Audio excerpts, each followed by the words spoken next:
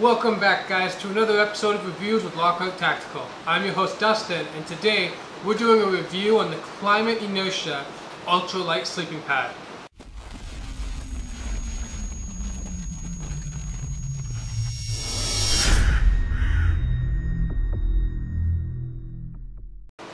Have any of you military personnel or hunters have to carry on the burden of taking in heavy sleeping pads into the field with you?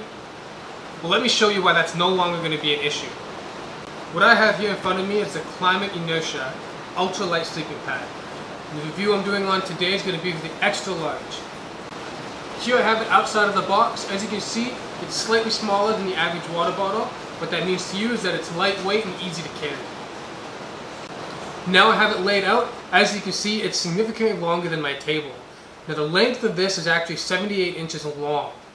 And then for the weight itself, it's actually 18.8 ounces, including the pump, which is included in the box. This is what the pump looks like when it's attached. And all you do is you grab it and you pump it. So this is what it looks like when it's all pumped up and ready to be used. Hold it up so you guys can see. You'll notice the top part here extrudes more because it's actually designed to be a pillow. So you'll notice up at the top, as I showed before, there's a cap. It gives you the instruction how to do it right there.